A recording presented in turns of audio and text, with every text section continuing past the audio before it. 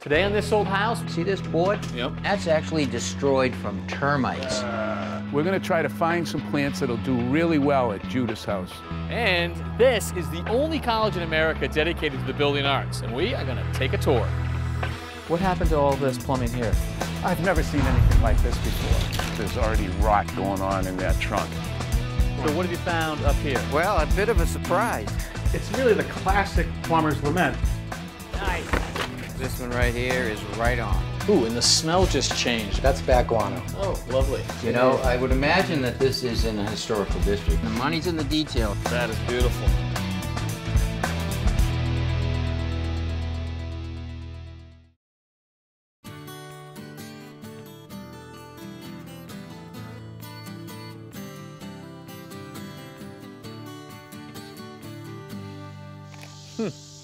Hi there, I'm Kevin O'Connor, and welcome back to This Old House here in Charleston, South Carolina. This city is filled with architectural gems like this one right here. The house that you see back there, that is called Swordgate House, originally built in the late 1700s, and it got its name from this gate right here. You see the swords that have been built into this wrought iron masterpiece? There are a lot of beautiful houses in the city.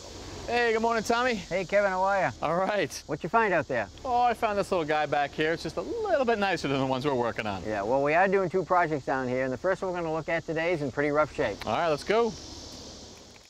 The house is in Charleston's Elliottboro neighborhood, and the homeowner is actually the third generation in the house. Unfortunately, the building was abandoned for more than a decade. So the contractor who the homeowner hired, he feels that he has to do an extensive demolition before he can come up with a good plan for reconstruction. Well, I mean, it makes sense. He has to open it up so we can see what the problems are, so we can price it. He's actually going to be on site when we get there. Hey, Lindsay. Hey, Lindsay. Good to see Hey guys, how are y'all? you. All right. Pleasure. Good to see you. Welcome aboard. Yeah, thank you. Tell us a little bit about your experience down here. What kind of work you doing in Charleston? So we work on a number of different types of projects, but this type of project in particular is something that we do a fair amount of. And the challenges of working in the city? The challenges associated with working in the city of the Charleston, on the front end, the regulatory perspective, you have to go through the BAR, the Board of Architectural Review, which is a public board that is required for approval prior to permitting for all exterior architectural details, and so that's a fairly stringent process. Yeah, we deal with that up north where we have historical districts, historical societies, and they are really interested in the exterior of the building.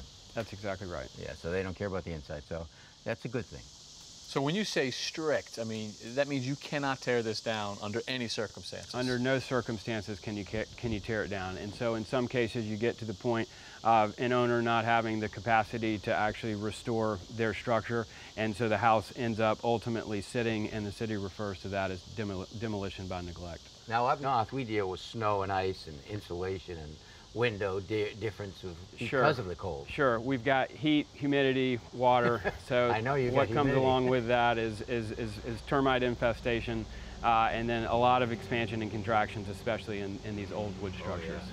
So this is not your first time seeing a building like this, right? You do these types of houses all the time? Yes, for better or worse, we've carved out a niche for ourselves in taking these types of structures and rehabilitating them. How bad is it?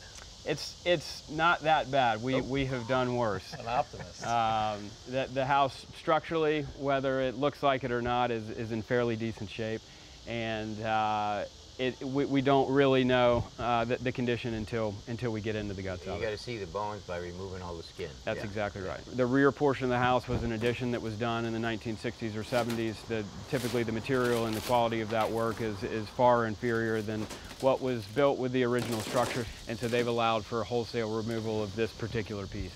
Just as well, it's all rotted. You can see the water's been getting in there for a long time. It is. And so how long do you think all the demo is going to take?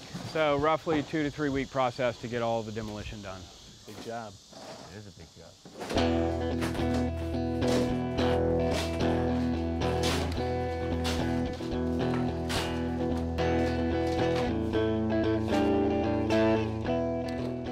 Want to tackle all your home improvement projects with confidence? Join This Old House Insider, a new streaming service from This Old House, the iconic Emmy-winning series that inspired a generation of home enthusiasts. Stream over 1,000 episodes of This Old House and Ask This Old House, commercial-free. Watch it all in the This Old House app and join live online Q&As with our experts. Best of all, you can try Insider free for 7 days. To join, go to thisoldhousemembership.com.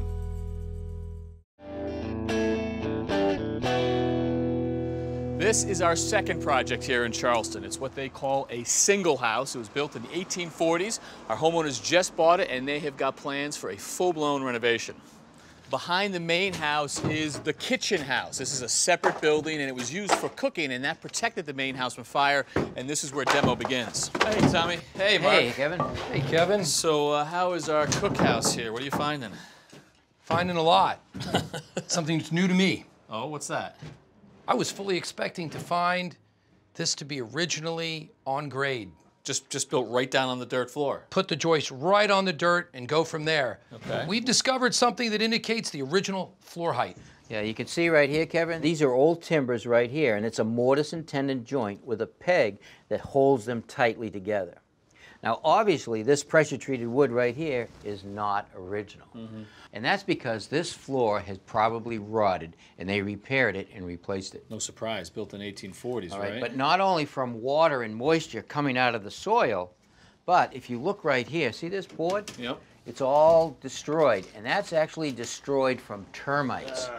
So we have a termite problem. Termites love to travel horizontally because they're lazy. They don't like to climb. When they run out of the meat that they want to eat, they actually build a mud tunnel, and they stay inside that mud tunnel because they don't like to get exposed to air and light. They'll die. And once they get up there, they will stay horizontal as long as they can. Okay. I hate lazy termites. Yeah, me too. So that's a bad thing, but the fact that this floor was built up off the ground is a good thing. Are we going back with a wood frame floor? No, we're not. No. Moisture and termites are something we just can't have. So we want to go back with a concrete slab. In order to do that, we've got to remove all the framing. Okay. From there, we'll poison the soil for the termites Tom was speaking about. Then we'll go back with gravel, and then we'll do a moisture barrier to prevent all that moisture from coming up through the floor. Right. Some sand, pour a new slab, and then the homeowner can decide what their finished floor wants to be. Put anything they want on a slab. Wood, masonry, Beautiful. whatever they want. So for today, all of this comes out. Right. Let's do it.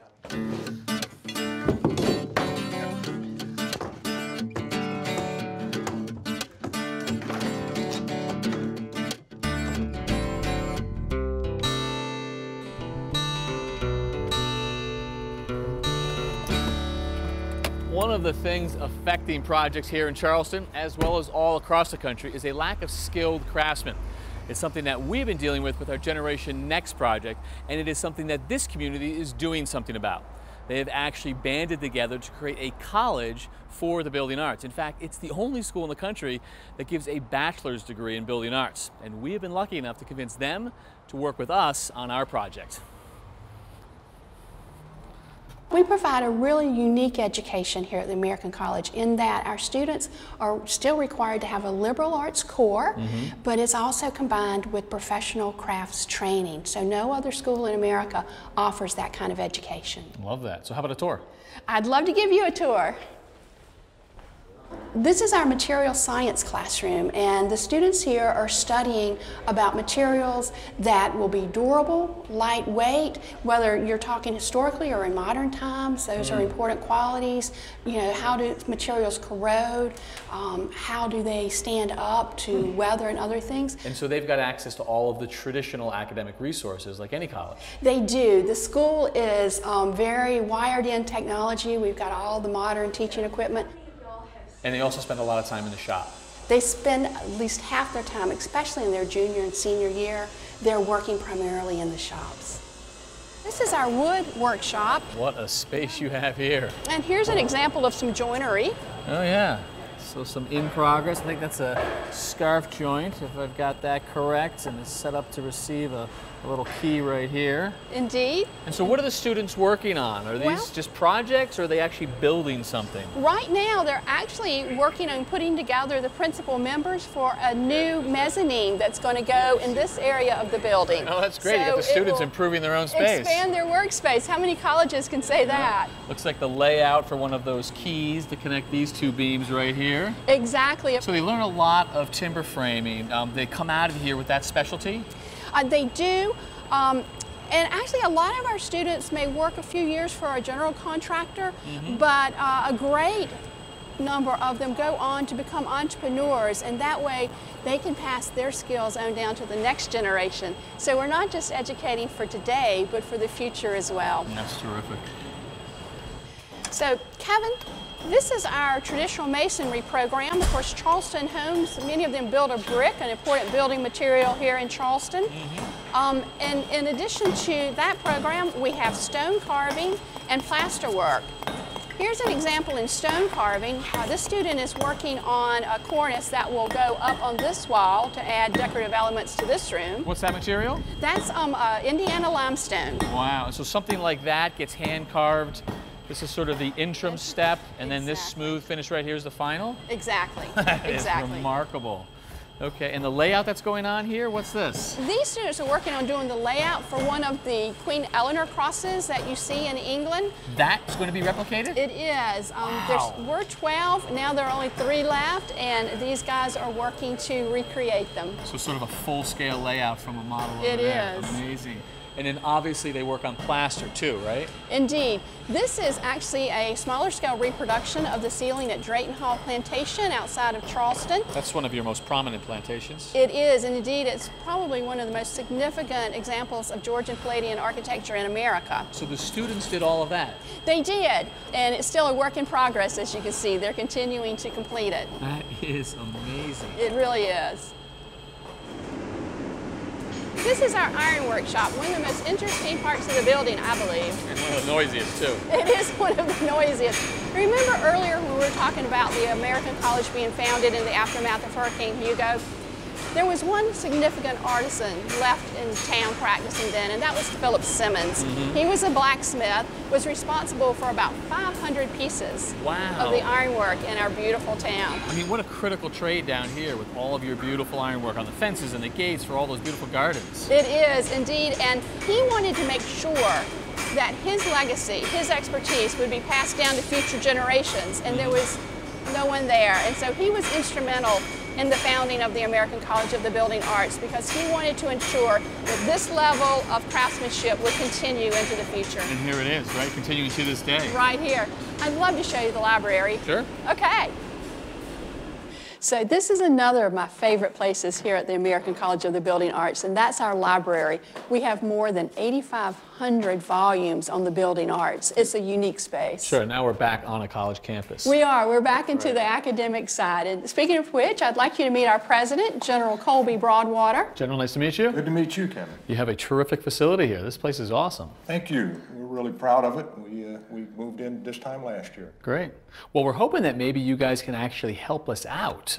As you know, we've got a project here in town, and we've got a couple of things that could really use your guys' expertise if you're willing to throw in with us. We would really love to see if we can assist you in any way that could to get this house restored. I love it. A perfect match. All right, Lee, thank you so much for the tour. Thank you. It's good to be with you. Same.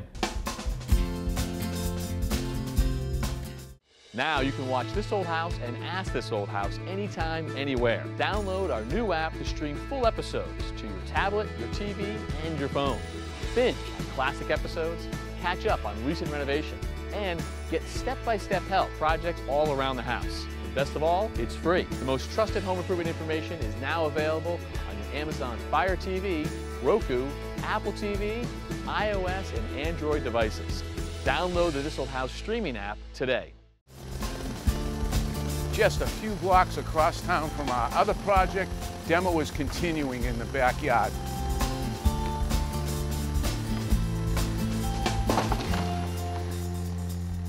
Morning, Judith. Good morning. How do you like your backyard? Take a look at this. Yeah, it's going to be great. We got to fill it with some nice plants. We do, and we got a good plan to start with, which is important. Yeah, well, I think the goal is to have this house really be vibrant with flowers and plants, and we can get some fruit trees in. That's the first piece. And the second piece is that there are all these houses that are coming up back here. So we want to have as much screening as we can. So basically a green wall. A green so wall anything to build that's really up, yeah. to build up on this side that's really, you know, lush and dense and lovely. And one of the trees we're thinking about are loquat trees because we find them in Bermuda Bermuda, and I spend a lot of time there with Julia. And we just walk around and we eat low-carb fruit, and it's lovely. It's sweet and tart, and maybe some banana trees. That'd be great. Now, I'm an expert on plants in the Northeast. Down here, not so much. Okay. But I do know a nursery down here with an expert who can help me find just the right plants for you. Perfect, thank you. You're welcome.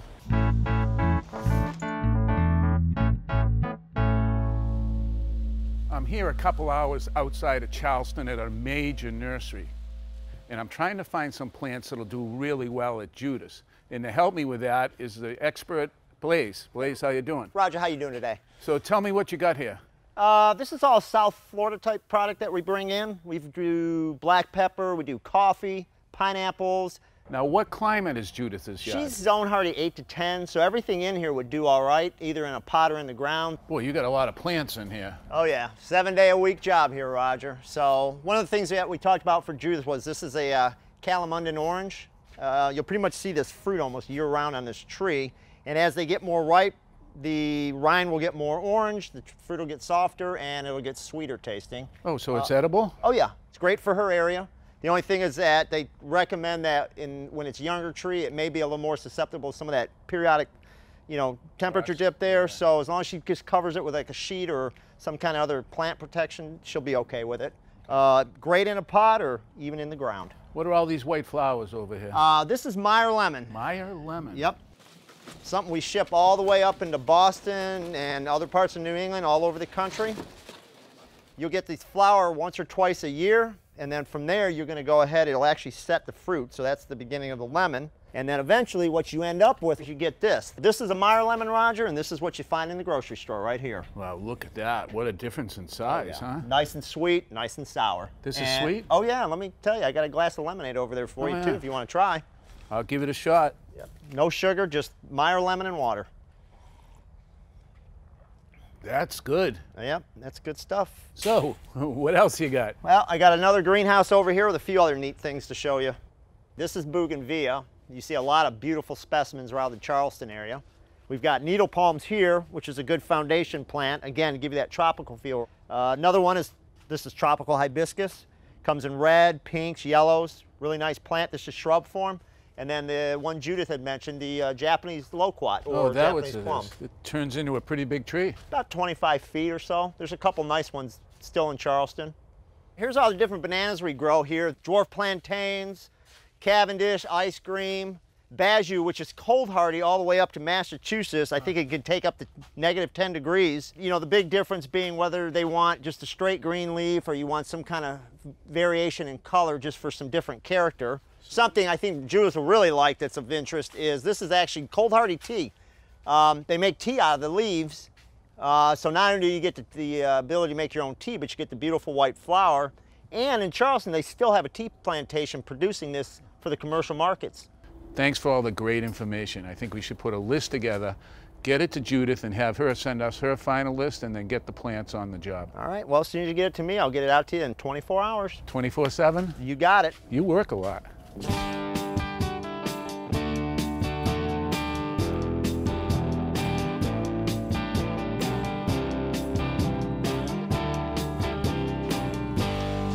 In our modern plumbing world, we open up a faucet, we get fresh, clean water. We hit a button or a lever, and all of a sudden, the sewage or waste just disappears magically.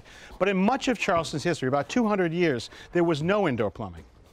If you wanted to relieve yourself, you had to leave the building and go to a separate building, an outhouse or a privy. It's actually much like a modern porta-john. And this would have been positioned somewhere on the backside of the property so you didn't have the smell near the house. And it wanted to be away from where the local water well was. But a lot of things got thrown into this 8-foot deep hole. And what happens around Charleston is every time there's construction, it's a chance to uncover a time capsule and really look at sort of a glimpse of what life was once like. So Danny Riddle's our local expert at these parts. How you doing, my friend? I'm doing great. A little bit dirty hand. Have to give you a fist bump. So how did you get into this field? How did it happen? I'm going to tell you. When I was in elementary school, I grew up on James Island, close to Stiles Point Plantation. Okay. And back then they would plant corn up front and turn the fields. Sure. So me and a couple of friends of mine would walk through the fields and we'd find bullets, coins, buttons, etc., etc. So history came up out of the ground to you? Absolutely, and I've been hooked ever since. You are, so. Still have some of those items at the house today. So here we are. Is this the only privy that this house ever had, do you think? I think there were 2 houses on this property. The first one burned years ago. I think the original privy was in that right-hand corner. Okay, away a little bit. But I know that this privy is contemporary with this dwelling. Okay. I'm positive of that. All right, so take me through what it would have looked like here. A little roof? Very simple structure, wooden, of course, slant roof, one very generic front door, and a bench with one hole. One hole. One hole okay. privy. So can you tell a little bit about how the people lived here? There's a lot you can tell about what you find in a privy. If you find marbles, we know they had children. Okay. If they were sick, they had medicine bottles. Okay. If they drank liquor, they drank liquor. Okay. And the reason I can tell you that is because I found about a dozen of these medicine bottles. They were all alike, paper label, So around 1910 or so somebody in this house was ill. They're long gone. You got it. Also, just to give you an idea, that particular bottle is a lot earlier. That was a little bit lower down in the privy. That's now? Around 1830 wine from probably France or Germany. All right, cool.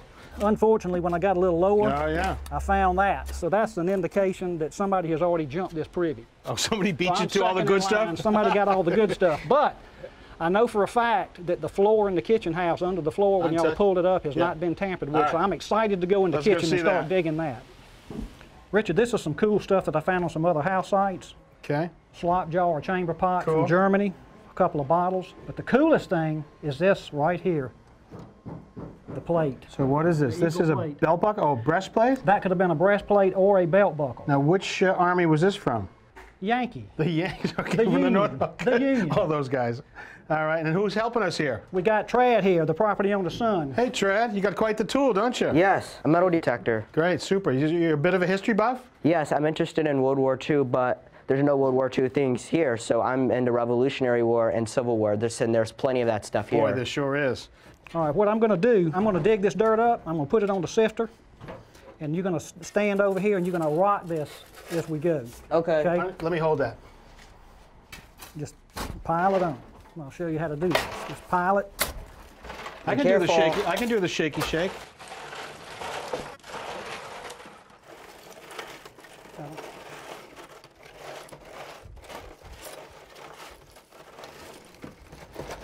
Look at that, Richard. Okay, so that's a brass. That's part of a bell. Yeah. How about some china? Look at all this. Is typical kitchen. Look at the bones. This is what they ate and discarded. Yeah. That's the base of an oil lamp. An oil lamp. Yep. So how deep do you guys dig? Richard, on this site, we'll probably go down about 14 inches. Well, it is like a treasure hunt. I'm hooked. It is a treasure hunt. Right. It's like Christmas. You never know what you're going to get. I'll leave you guys to it. Well, they're going to keep on digging, and we'll be back next week when our mason, Mark McCullough, comes down to see just how they're going to repoint this beautiful brick. So until next time, I'm Rich Trethui for This Old House.